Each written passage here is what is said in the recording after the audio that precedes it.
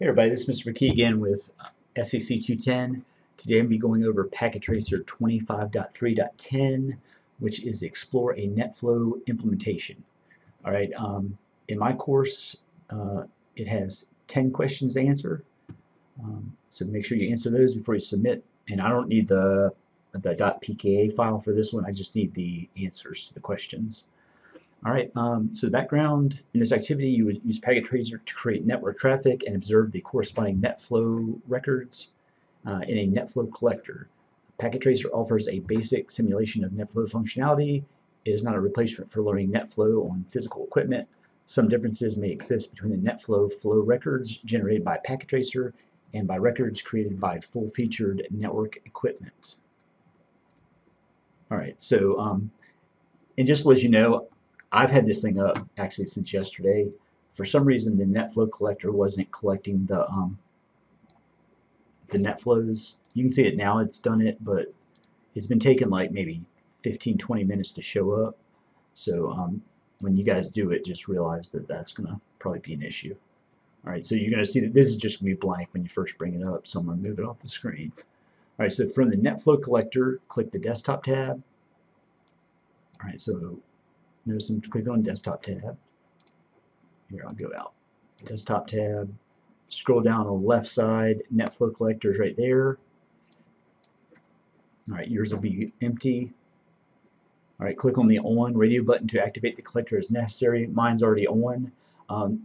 The other times I tried it, it was already on also.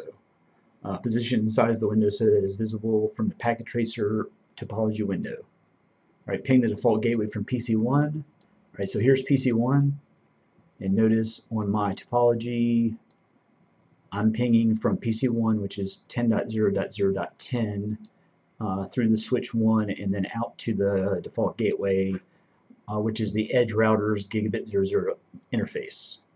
All right, already done that. I'm not going to do it again, but just know I've already done that. And if you guys do it, matter of fact, what was happening is I would ping from PC1. Nothing would show up in the NetFlow collector. I'd ping PC2, that one would start showing up, but there was like a big lag between actually doing the pings and getting the NetFlow information back. Now, to let you know what's happening, I'm going through PC1, I'm going out of the switch, I'm going out to the interface of the edge router, gigabit 00 network, or interface, rather. If you see right here, enable show, I'll just do a show run. Notice we have a flow exporter which is named myFlowX, destination 10.0.0.100 using the UDP port 9996, and the NetFlow collector is this server right here on the inside interface of our edge router. Alright, there is also, I'm going to hit tab, spacebar. Alright, flow monitor Mon1, alright, so that's recording this, and the exporter is exporting it to, which is myFlowX, right here, is exporting it to this server. Right, so this is all the information it's going to show you, it's going to display to you. Alright, so that's, I guess that's about it. If you notice right here, interface gigabit Ethernet 00, that has the IP flow monitor Mon1 input. Alright, so anything coming in, alright, this is the actual IP address of the interface. Alright, all the other stuff we don't have to really worry about. On the serial, see the outside interface, serial 001, that has IP flow monitor Mon1 input. Alright, and notice it has an outside IP address. Alright, so that's about it for that.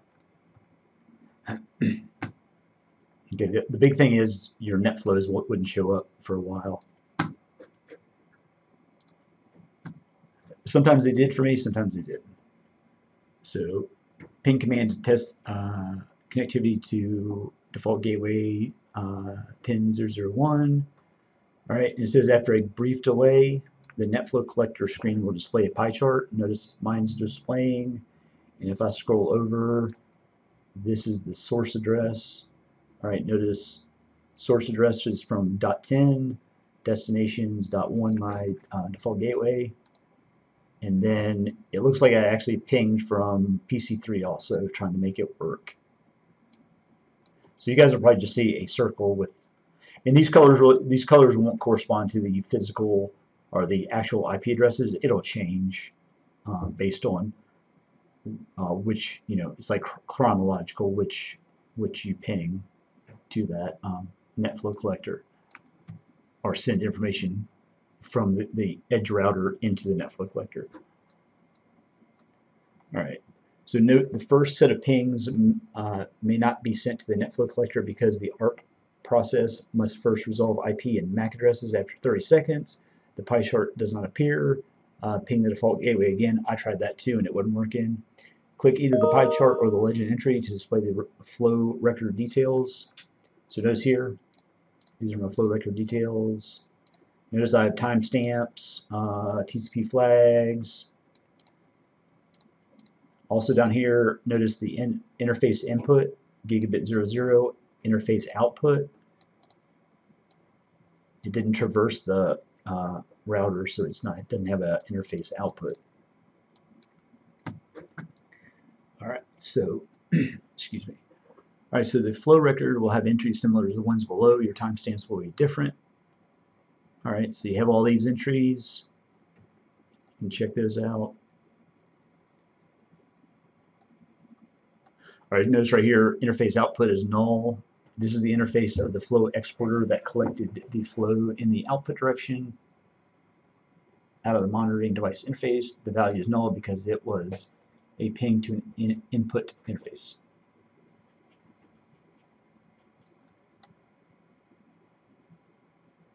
All right, so in this case, the flow represents the ICMP ping from host 10.0.0.10 to 10.0.0.1.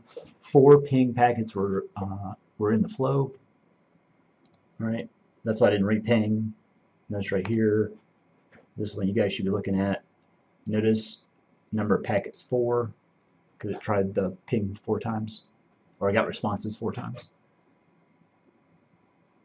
All right, let's see. To see traffic that matches a bidirectional session, the next flow exporter will need to be configured to collect flows entering and leaving the network. All right, create additional traffic. Click PC2, desktop.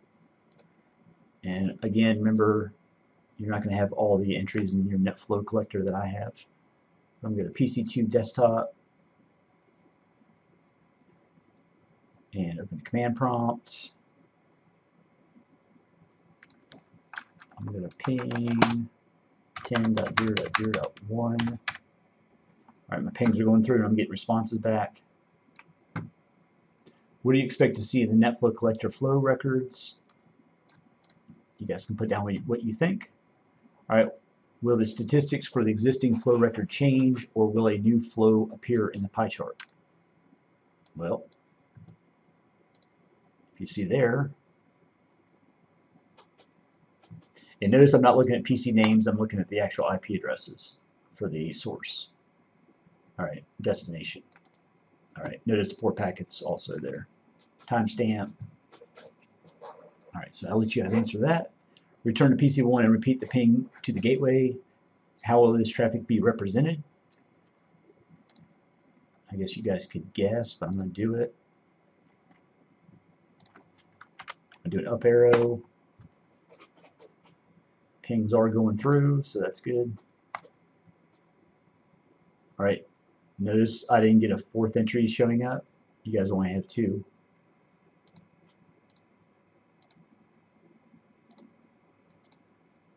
And matter of fact, this hasn't, oh, there we go. Notice how it changed. It takes a little while, but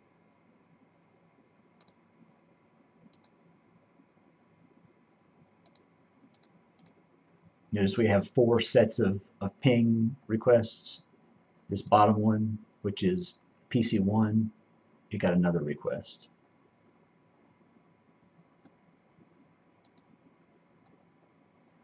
All right. As a new segment And actually, I should have changed this answer. I should have took that out. How will this traffic be represented as a new segment in the pie chart, or will it modify the values in the existing record flow record? Notice right there. Let me scroll over.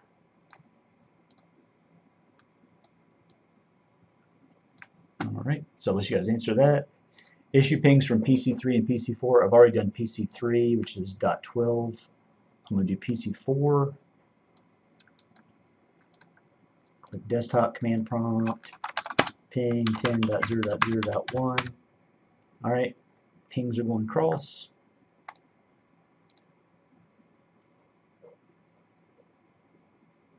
And just give it time.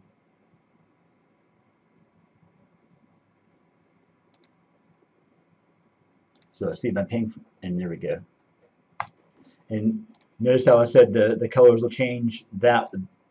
This pink part, that was actually, that's PC1, even though it was yellow. Now it changed colors. All right, what should happen to the display in the NetFlow collector? You guys can explain what happened, but basically it just popped in another piece of the pie, and it changed colors. All right, so part 2, observe NetFlow records for the session that enters and leaves the collector. All right, so the NetFlow exporter has been configured to collect flows that exit the LAN and enter the router from the internet. Access the web server by IP address. Before continuing, power cycle the NetFlow collector to clear the flows. All right, so what we'll do is click NetFlow collector, physical tab. All right, and you see a picture. I can't really zoom in on this, but you see a picture of the physical box of the server. All right, click the red power button to turn off the server. The red power button is, I have to make this thing bigger, is right there below the, has a couple modules for networking. Click that one time, the little yellow light goes off. Click it again. Oh, I can zoom in now. All right, so that's what that looks like. On, turn it off again, little light goes out. All right, so I'm turning it back on. All right, and then go ahead and click desktop. Click the NetFlow collector icon. Click the, scroll down on the left. All right, notice how it's off. I'm going to click on. All right, close the NetFlow collector window. Before you access a web server from PC1, predict how many flows will there be in the pie chart.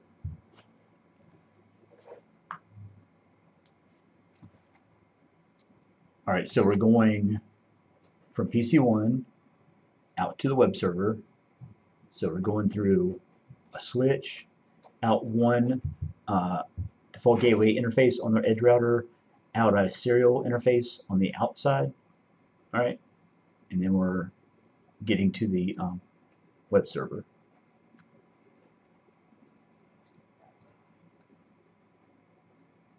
So I'll let you guys answer that. That should have an answer on it.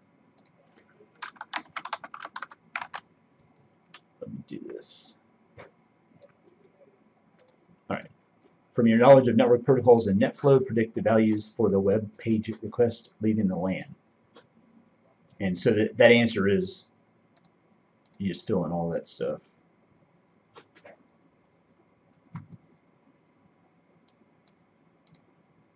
So going from PC1, source IP address is going to be here.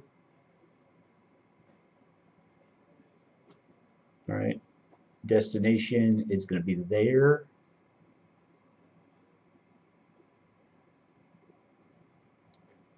This is 1025 to 5000. MS Windows default, which is what Packet Tracer uses. This is an approximate value. Destination port. All right, so it's going to, I would assume just a web server, not secure, so port 80. Input interface would be just its standard interface. All right. Output interface.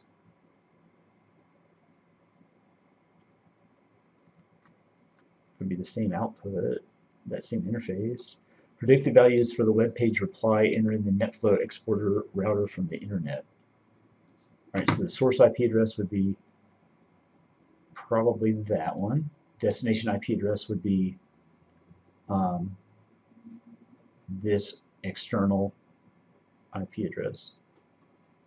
All right, source port will be port 80. Destination port's that. Somewhere in that input interface,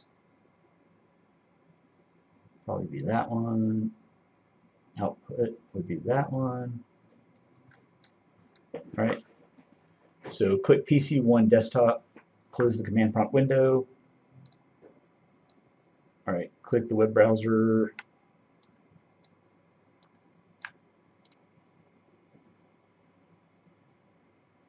All right, enter the 192.0.2.100.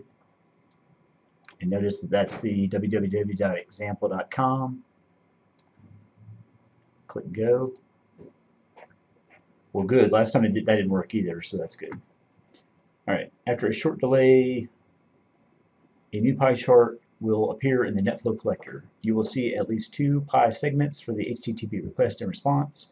You might see a third segment if the ARP cache for PC1 timed out. Click each HTTP pie segment to display the record and verify your predictions. All right, so I'm just going to close that down.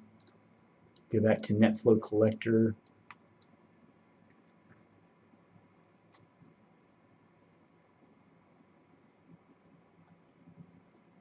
Oh, I missed one step. Hang on a second.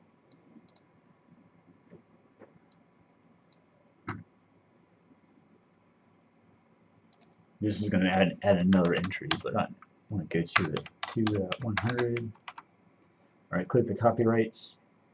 All right, so that's going to add another entry there, going to that page, copyrights.html page. All right.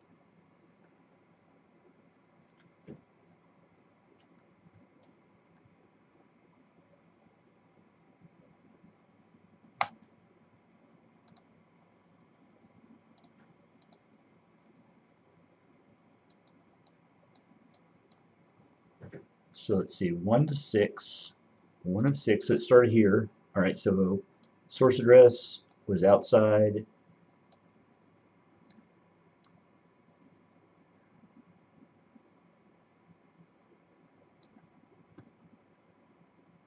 All right, started there. All right, the source port 80, like I said, destination port 1026. All right, and then it went to from here. So basically we had a packet going from PC1 out to the edge, and then from the edge responded back to the NetFlow collector. And then where's number 2?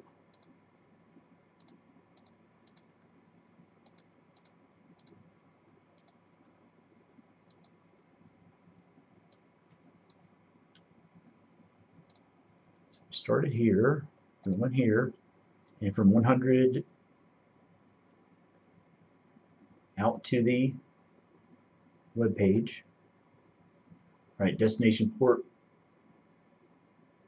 80. All right, and then from here back to the NetFlow collector, because we went through here. All right, then we went from another packet from there all the way back up to PC1, and then let's see, and then I did an extra ping, or actually I went back to the I believe that was my extra access to the example.com. All right, so you guys wouldn't have this 1, 2, 3, 4, 5. The sixth piece. And notice here, interface input, gigabit 00, and then interface output, 00001. All right, so explain what happened, compare the port number on the host for the flows. I'll let you guys do that. You really need to do this yourselves and see what happens. Compare the flows aside from the obvious timestamp, source and destination address, port, and interfaces. Differences, what else is different between the request and response flows?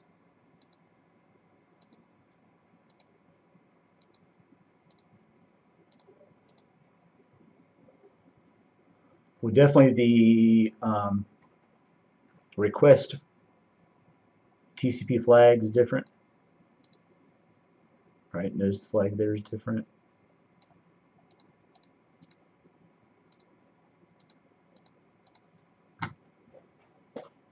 Alright, so I'll let you guys answer that. And yes, I intentionally don't give you guys all the answers to these. Alright, because I want you guys to do this yourselves. Alright, so access the web server by URL. Power cycle the NetFlow collector to clear the flows. Alright, so we're going to go here. Physical. I'm already zoomed in, so that's good.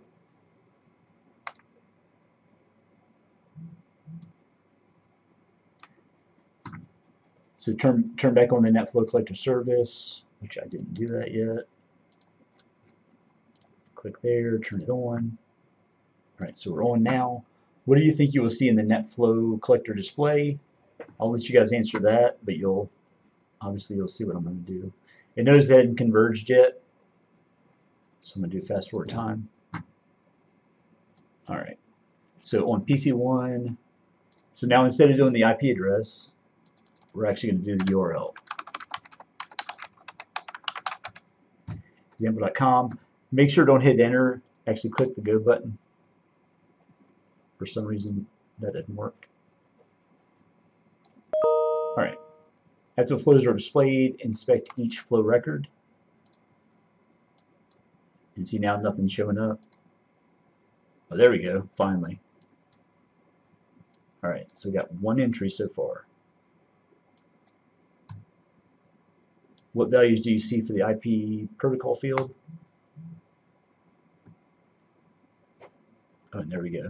Now, notice we're getting a whole bunch now. And notice 105, so it started here.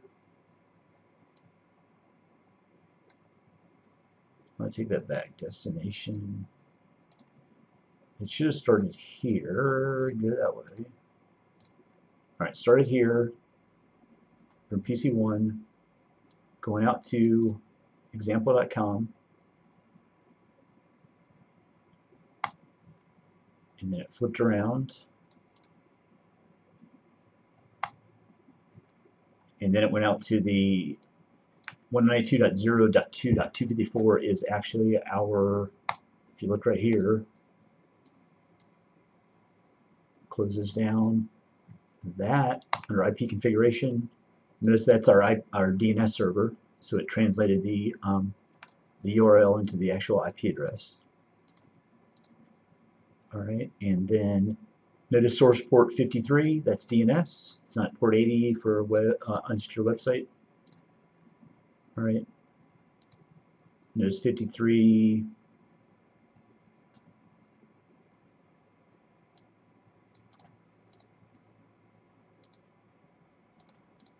Those get kind of confusing, but you have 4 flows.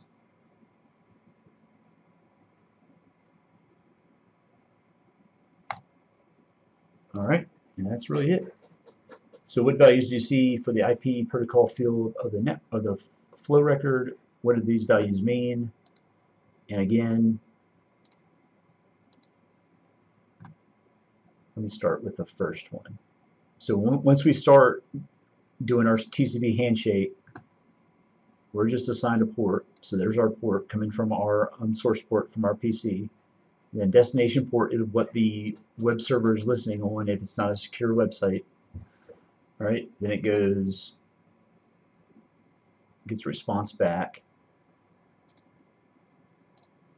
All right, then it goes to the DNS translates using listening port 53 translates the IP address, the URL into the IP address. All right. Here's where the PC learns that. All right, and then sends out a destination port, source port. Let me make sure I'm doing this right. Okay, so yeah, the DNS sent a packet back to PC1 saying, all right, this example.com is actually 192.0.2.100, so it told that back.